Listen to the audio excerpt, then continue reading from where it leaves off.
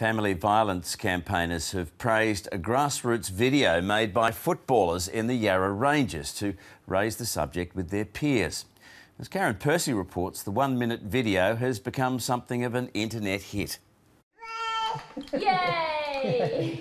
A TV show on domestic violence moved Brendan Murphy to act. You just want to know that your daughter's going to be safe when you put your head down on the pillow at night, and I think most fathers across Australia will understand that.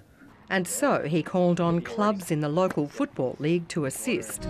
It's time to speak up, because no matter where you live, the only acceptable number of deaths from domestic violence is 0. That's what we stand for.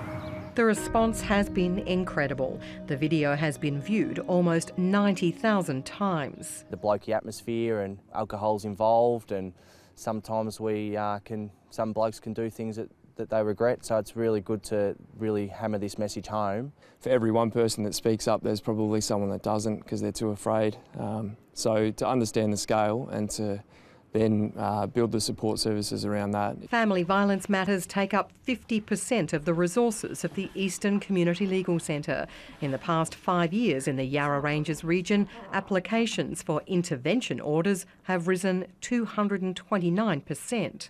It's not a women's issue specifically, it's not a men's issue, it's something that we all have to be accountable for, and it's a wonderful video. The centre was slated for closure in June until a last-minute reprieve. Cutting funding to these kind of issues is a disaster waiting to happen.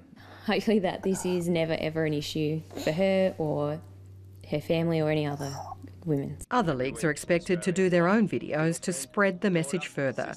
Karen Percy, ABC News, Melbourne.